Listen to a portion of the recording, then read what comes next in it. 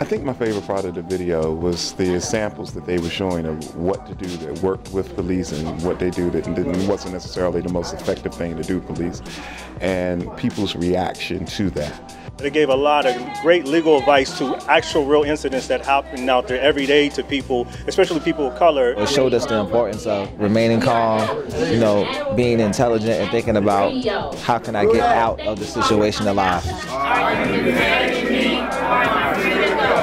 When the police tried to search the home saying it was part of the community, trying to keep it safe, and you can deny them at the door. That's something that not a lot of people know. Like, I didn't know that, if police come, I don't have to let them in. I can tell them no. They do knock on doors just to say, we're just in the community, can we come in? So I know to say no. I thought that it was all really relevant, and I feel prepared now if there is a situation where I encountered a police officer.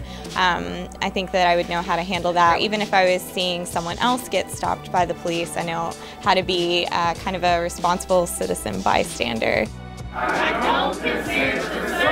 I appreciated that level of richness, that level of real honesty and transparency. I think that's particularly useful for young people who are really trying to grapple with the issue of how to deal with the police. The young person coming out of, say, a high school level should understand his constitutional rights. You brought out so many issues that should just be a part of our very fabric as human beings in this country. We give trainings on knowing your rights to hundreds of students every single year, and we use the Flex Your Rights scenarios as sort of kickstarters for students to do role play. They can imitate it and they can change different aspects and sort of apply the skills that we're teaching them about.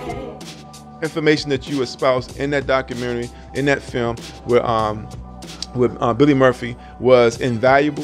I think you was ahead of your time and your foresight, and now that we're in this current political climate where it's now come to a head with police misconduct and abuse cases across America that have not been rectified or have not been addressed, we have to at least have this as civic education to begin to educate our young people on how to deal with the police, because they are trained to take advantage on what the citizenry do not know.